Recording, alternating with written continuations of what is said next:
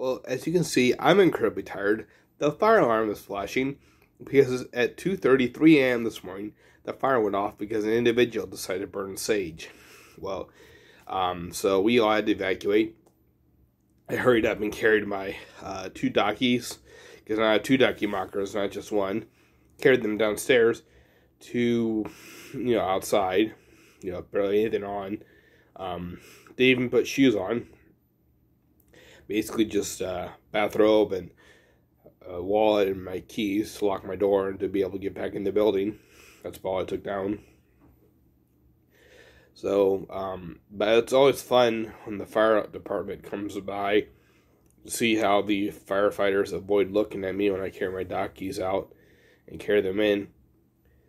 But yeah, as you can tell, I'm just so tired. I mean, it's 3 in the morning. Someone decided to burn sage. And I'm ready to go back to bed. So, as you can tell, it's flashing. Oh well, have a good night, everyone.